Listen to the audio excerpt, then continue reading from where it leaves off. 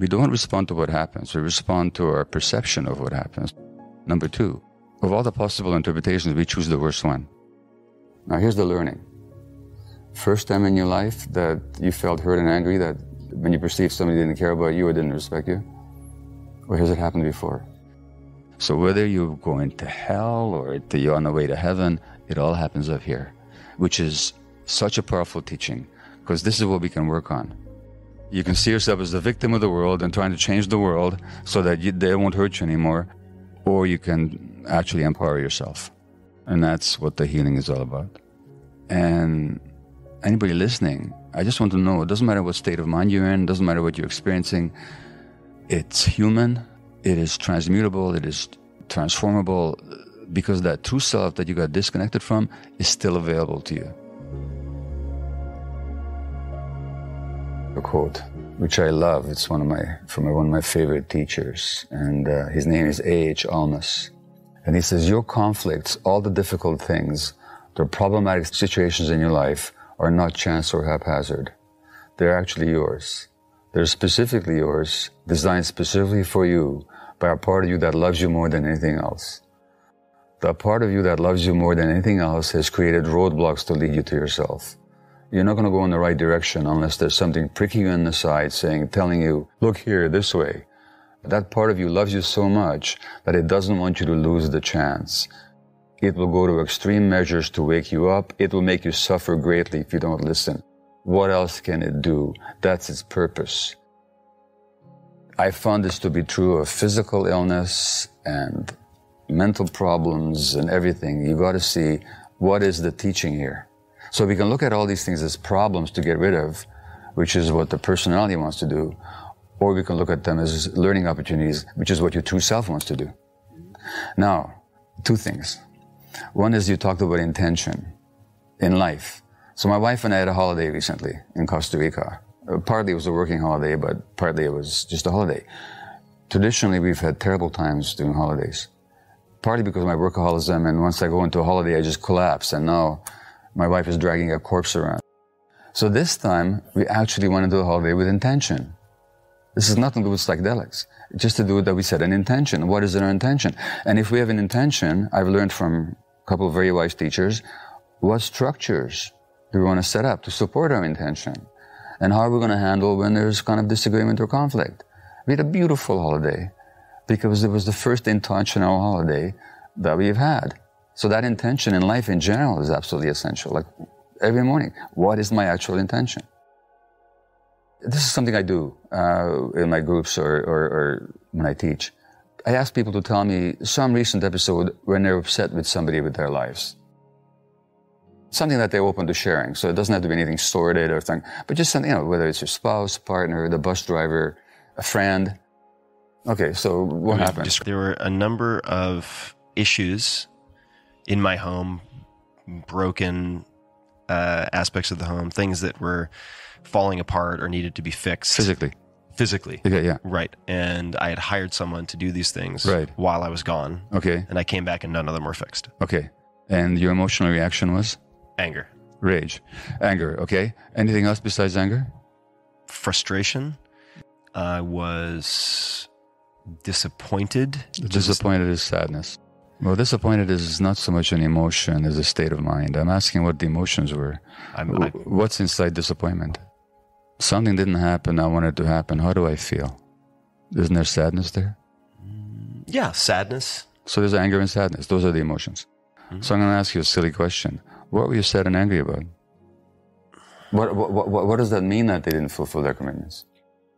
They didn't care about me. They didn't they didn't respect me. So they didn't care about you and didn't respect you. What kind of person doesn't get cared or respected?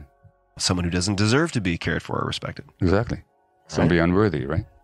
If there are other people here, which there usually are when I do this exercise, I would ask them, okay, we just listened to Tim tell us about this experience. Are there other reasons why this other person might not have done the work that has nothing to do with him or her not caring about him or not respecting him? So what other reasons might there be? 1,000,001. Name one. Yeah, he could be in the hospital. He could be in the hospital. His What else? Partner carried one. Could have been in a car accident. Exactly. He had a flight delay and got caught on Puerto Rico during a hurricane. He's got ADHD. Yeah. He can't follow through. He's under stress and he couldn't. Okay, and any number of possibilities. Yeah.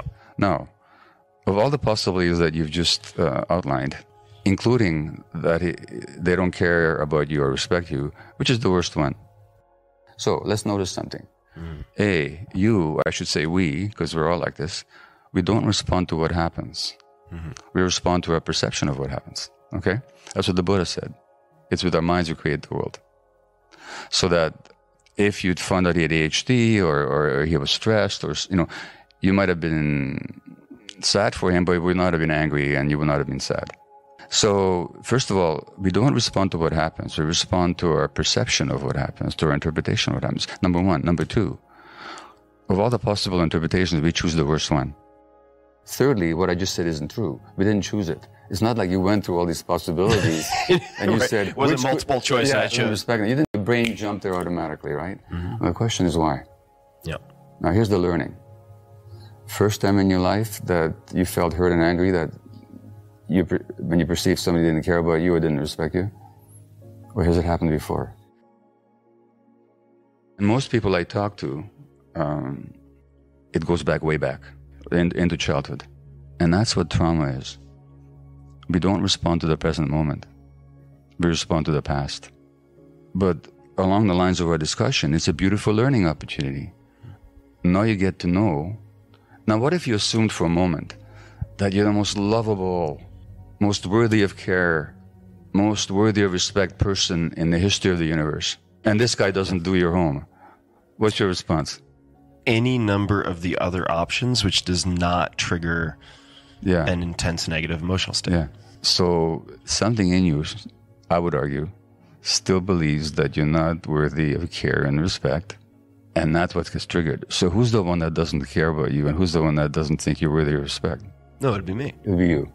So that's a learning. No, it is. And this is exactly what you're talking about. You're saying how these difficult things, how these problems are always teaching opportunities.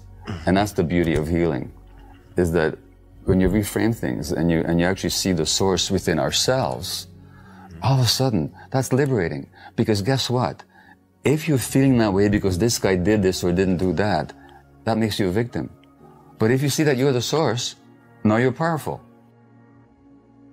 So whether you're going to hell or you're on the way to heaven, it all happens up here, which is such a powerful teaching, because this is what we can work on. You know, if we're victims of the world, Ramana Maharshi, who's a great Indian guru, he said something like, if your foot hurts when you walk outside, you can do two things. One is to wrap the whole world in burlap, or you can get a pair of shoes. You can see yourself as the victim of the world and trying to change the world so that they won't hurt you anymore, or you can actually empower yourself. And that's what the healing is all about. And anybody listening, I just want to know, it doesn't matter what state of mind you're in, it doesn't matter what you're experiencing, it's human, it is transmutable, it is transformable, because that true self that you got disconnected from is still available to you. So it's not a question of just talking about what happened in the past. It's a question of how do we reconnect to ourselves. And what you're describing about your own state, if I can put it in one sentence, you'd probably agree with me that you're probably much more connected to yourself than you used to be. 100%. Yeah. 100%. That's the prerequisite. I mean, that's why I feel the way I described. Exactly.